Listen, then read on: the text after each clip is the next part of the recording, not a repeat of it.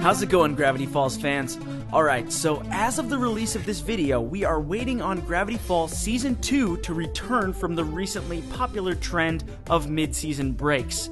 Yeah, I know, I don't like them either. So, in this downtime, I thought I would touch on a much-requested fan theory. That theory being that Grunkle Stan has a secret twin. Now, this theory has been covered to death on YouTube already, so I'm not going to regurgitate too much of what's already been said, but I will give you this quick rundown. The theory spawns from Grunkle Stan's license plate, which reads as follows. Now, the common school of thought here is that this abbreviates Stanley Mobile. But the question is, why would his license plate say Stanley when Grunkle Stan's name is Stanford? Well, that would be because it is actually his twin brother Stanley's car. The other large piece of evidence comes from a few different sightings of a younger version of Stan, suspected each to be one of the two twins. Different hairstyles, glasses, and a disappearing cleft chin seem to indicate that these are two different people. And the last popular tie-in comes from this flashback scene where we see a young Stan Pines in boxing training, and in the background we see a kid with the similar Pines signature hairstyle, with his face buried in a book. This is believed to be Stan's twin. So, are you convinced? Well, I am not entirely. So, if you'll indulge me, I'd like to play devil's advocate for a bit and bring up a few counterpoints to this popular theory. Am I saying it's outright wrong and that there's no way Grunkle Stan has a twin? No. It's actually quite possible that Stan has a twin. But I just don't think that this fellow right here is the twin.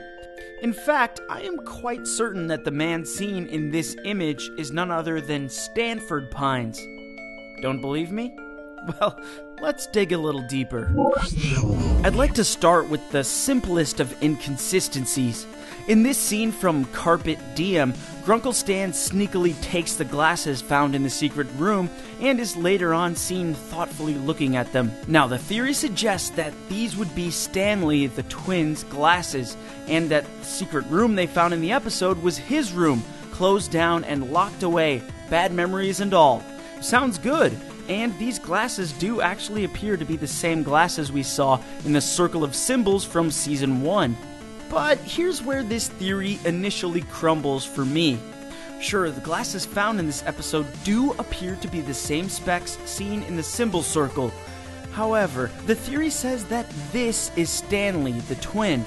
But a simple copy and paste reveals that these are simply not the same glasses. They have more circular U-shaped lenses, while the so-called Stanley glasses are more squared off.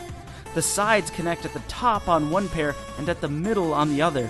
Now, this puts a pretty large damper on this theory, if you ask me, but let's investigate a little bit further, for argument's sake.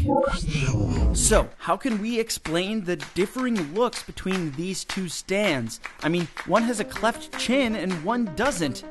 Well, my thinking is that this is simply a display of age from the artists. When he's younger, he's got a strong cleft chin, unkempt hair, a clean-shaven face, and a pair of glasses. With a bit of age, he ditches the glasses for the time being, going for that cool guy look. Perhaps his face fills out a bit and his hairstyle changes with the times.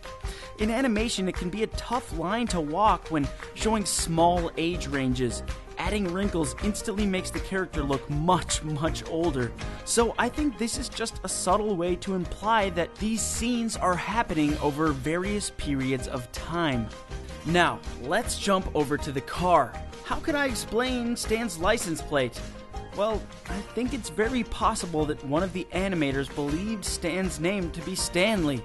After all, Grunkle Stan is only referred to Stanford a few times in the series, so it'd be a very easy slip-up to make for an artist working on the show. Now, you might be thinking, I don't believe that a major TV show like Gravity Falls would make mistakes like that. But the reality is, even the biggest shows out there are riddled with continuity errors and other sorts of mistakes. It's bound to happen when you have a team of different artists working inside of one continuity. In fact, Gravity Falls has a whole Wikipedia page dedicated to its goof-ups and continuity errors. So this could be, and quite frankly is very likely, one of those continuity errors. But we can't forget the plate numbers could stand for something entirely different. For instance, I came up with Stan, love you, Mabel. I don't know, I'm just spitballing here. The point is, this could be anything, but my former theory for this detail is most likely.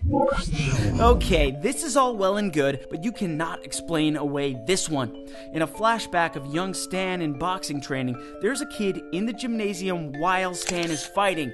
He's got the signature Pines hairstyle. Who's this guy supposed to be? Some kid who coincidentally has the exact same haircut as the young Grunkle Stan? Well, again, if you'll humor me, I have two theories about this. Let's begin here. Stan is Dipper and Mabel's great uncle, so we can assume he has at least one brother who passed his name down. This would be Dipper and Mabel's grandfather. And as the myth goes, twins skip a generation. So Dipper and Mabel's grandfather on their father's side is possibly Stan's twin brother, and who is seen in this sequence. So this may actually support the theory in some sense. But I would like to submit a very large theory of my own. I believe it is actually Dipper who is seen here. Now that we've had time travel and a memory erasing device introduced into the plot, I find it very likely that he is meddling in some way with the past here, and the way his face is buried in some journal has Dipper written all over it. Not only do I think this is him in this scene, but I also believe that a future version of Dipper is the very author of the journals. And these are Dipper's glasses. A much older Dipper, of course. A Dipper who's observed something very terrible happening to Gravity Falls, who chronicled all of his findings in a series of notebooks, traveling back in time to help his younger self prevent this occurrence. Doing all of this with a loyal assistant whose mind was a bit scrambled in the time-traveling process. So, what evidence do I have to support this outlandish claim? Well, none, really. It's just a theory I came up with, but it sounds pretty compelling, doesn't it? Back to the twins theory. It certainly is an interesting one. And all of this crazy theorizing that I've done over the course of this video isn't to say that Stan doesn't have a twin brother. In fact, he actually has to have a brother in order for Dipper and Mabel to have even received the Pines name. But I posit that we simply haven't seen or met him yet. So, do you agree with my stance on this theory? Maybe you don't. I could be gloriously wrong about everything. But I just wanted to shine a light on a different perspective on this popular theory. And hopefully my little investigation will give you a little bit more to think about. And for now, we will, of course, have to just keep watching. So with that, I will see you soon, Gravity Falls fans. Thanks for watching.